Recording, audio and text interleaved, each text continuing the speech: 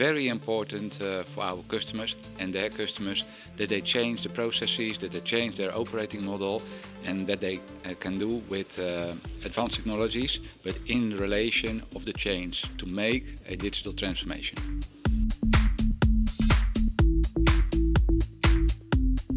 Now, this is the experience center, the Brits. It's in Japanese Hashi, and what you see is that all the best Fujitsu can bring for our customers, that is outlined here.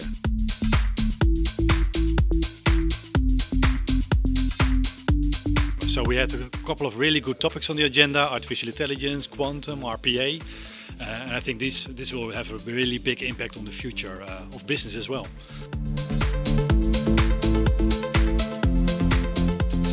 I think that we're only at the beginning of the AI wave, but basically it's going to do a lot in our daily lives, which means that for companies that's going to improve their operations and for people bring new services and value for them.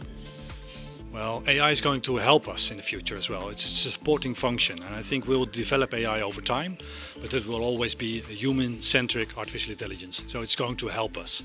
That's also why it's important that we need insights in how decisions are made by AI. And that's what we call explainable AI. The fun thing is that the people who work together with the robots, they're not afraid that the robots will take over their job. All the not nice aspects of the job, that will be done by a robot, and therefore the people can focus more on the quality, and their job gets more fun.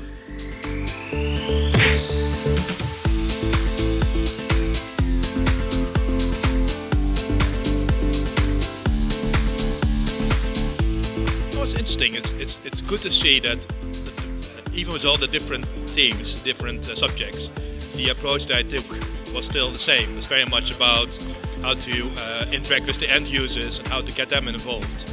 And that is actually the key part, even if you do artificial intelligence or you do RPA, that sort of things are very much important.